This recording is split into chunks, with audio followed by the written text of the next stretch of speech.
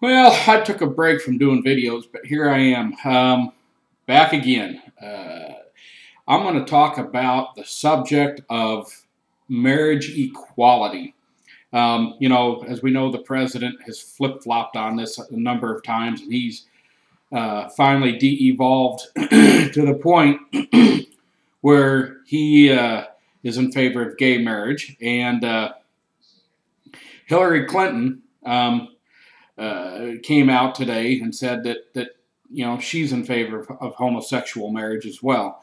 Excuse me. What is marriage equality? What does that mean? It's interesting because there's a standard for marriage. Well, used to be. Some states still have a standard. Marriage has traditionally been between one man and one woman. Okay?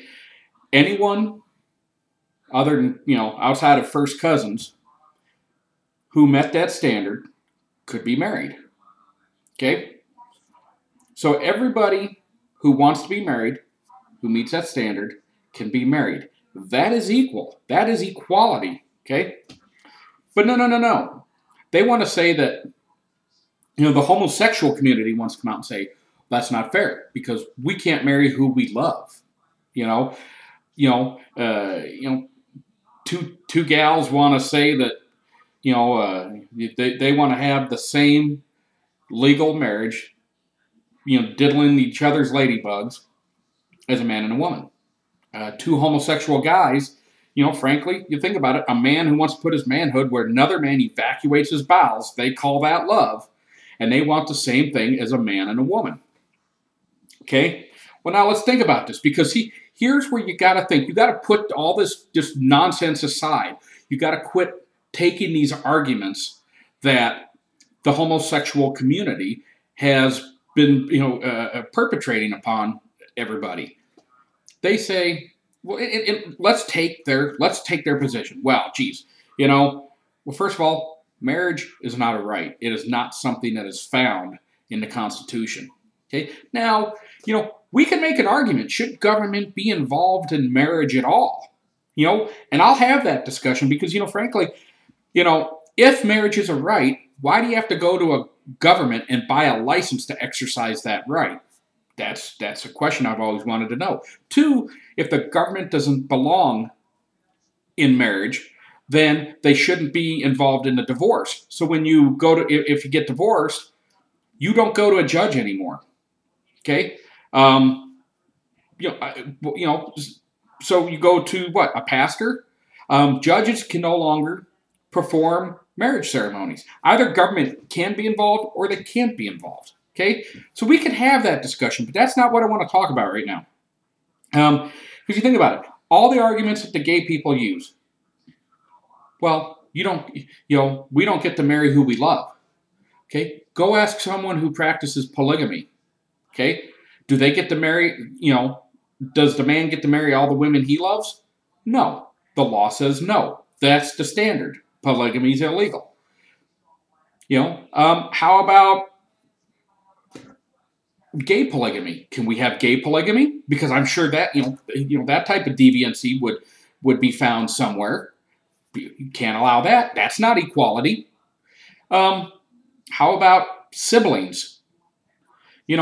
We've all seen, we know it exists out there. Don't sit here and say, oh, that's ridiculous. No, because you can't tell someone, these homosexuals running around saying, you can't tell me who I can and can't love. You can't tell someone else, no matter how sick you think it is. You can't tell a brother that he can't marry his sister. You can't tell a brother he can't marry his brother, because that's setting a standard, and a standard equals discrimination. That's what the gays have pounded in your head, and that's what people are buying into. It's nonsense. As a society, we have a right to set standards. Standards are not discrimination. It used to be discrimination was having taste, was being choosy. That's what discrimination. I remember commercials back in the 70s. Taster's Choice coffee. They used to say, for those with discriminating taste. Chose Taster's Choice. discrimination, we all engage in it every single day. It's discrimination is just a choice. It's choosing one over another. Okay? But now think about this. Gay people want to say, well, marriage is between a man and a woman, but we want you to lower the bar so that it can be woman, woman, man, man. Okay? Why don't they ever talk about everything else? Why don't they talk about polygamy, gay polygamy, incest, same sibling incest marriage? How about age standards for marriage? That's age discrimination. We can't discriminate. 50-year-olds should be able to marry 15-year-olds. That's what the gays are that's what they're promoting. They're lowering the bar. I'm here to tell you, folks, you just get used to this. They lower it, and you just get used to that being the new normal. And then what happens? People come in under that, and they lower it again. Fact is, homosexuals want to lower the bar, lower the standard of marriage to include them and exclude everybody else. They are just as discriminating as they say, traditional family values guys like myself are. And that's a fact. How come homosexual rights groups, how come they don't go out and start saying, hey, they ought to have polygamy. Polygamy should be legal. Incest should be legal. We shouldn't have, discriminatory age laws, for marriage. Well, that's discrimination. You're telling someone, because let's face it, most laws are 18. You can get married younger with parental consent, but let's just say 18. Well, geez, it's discrimination because I can guarantee you there are 17-year-olds that are far more mature and ready to tackle life than some 18-year-olds. But we're just going to arbitrarily draw a line. I mean, I can make the case for it. Okay? My kids think I'm a nut job because I won't let them date till they're 16. They sit there, why? Why 16? Why not 15? Why not 17? Why? Okay? That's my choice. That's where that's a starting point. But the thing is, let's face it, age laws for marriage are arbitrary, right? And that's discriminatory against people outside that age. You can't say, well, geez, if a brother and sister got married, they're going to have, mentally retarded children because their genes are too close. Hey, two gay guys can't have kids, so marriage isn't about children anymore. Okay, they're erasing that. Folks, you've got to understand what they're saying, what they're doing. Look, as deviant as I find it, and filthy and morally corruptive that I find, two people of the same gender engaging in sex acts is despicable as I find it. If that's what they want to do in the privacy of their bedroom, that's their business. But I'm here to tell you, that's as far as I'm willing to go. Even if my kids were to come out and say, Dad, I've decided I want to be a homosexual. You know what? I'm not going to flake out. I'm not going to be like that senator from Wisconsin, old Ron Johnson. I'm not going to break my morals. I'm not going to sit there and say, ooh, I'm going to do this just so I can show my kid how much I love him. No, my morals are not negotiable. I'm not going to change that. Period. End of discussion. What I will always love my child. Always. However, I will still continue to be the rigid guidance that they need. I'm not going to change just so my kid feels better. My child will always be welcome in my home, not their partner and not their behavior. They will always be able to come home. And that's, I think, where we have to be. I think it is sad sometimes when you see parents who, when their children, make such a drastic choice as to be a homosexual. And I firmly believe homosexual is a choice. I know there'll be a lot of people that are going to sit there and disagree with that. And they say, well, why would someone choose to be gay and be scorned? Well, why would someone choose to shave half their hair off and then dye the other set pink and have nose rings hang out of their nose, knowing they're going to be scorned? Because they cry out for attention. They go anywhere they can find acceptance. They've been abused at some point. It's funny because I did see something about most lesbians have admitted to being sexually abused at some point early in their life. Coincidence? Maybe. But the fact is, I still say it's going to be a choice. We're human beings. We have a higher level of thought, and we have the ability to control our actions. We are not animals. And I've heard people say, well, homosexuality is in the animal kingdom. Well, you know what? And monkeys throw their poo. And lions will kill the offspring of other lions. So, yeah, if you want to go and debase yourself to that of an animal, so be it. I'll have that discussion with you. If you want to sit here and talk about nature, Darwin is the kind of the I guess the standard of nature and evolution. And even Charles Darwin, Mr. Anti-God himself, even Charles Darwin said that homosexuality is an evolutionary dead end. Think about it. So, if who's to say that if you want to claim that it's normal, who's to say that, nature said, whoa, there's something not quite right with this genetic line. Let's flip on this gene so that DNA strain, ends with that person. I'm just saying, who's to argue that? I happen to think that we have a choice. We are human beings. I just refuse to believe that there is no scientific evidence, stating that the homosexuals are born this way.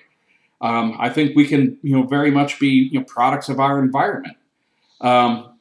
But folks, I don't want to go and keep beating a dead horse, but I really want you to think about what happens when you take that standard of a man and a woman and you lower it to allow, homosexuals in, because you lower that bar to the exclusion of everybody else. And then they will have the opportunity to make the exact same claims that homosexuals are making.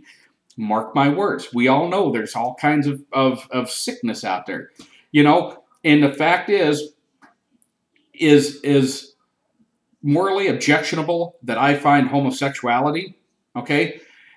Another person may not, and you may say, hey, that should be fine between a man and a woman.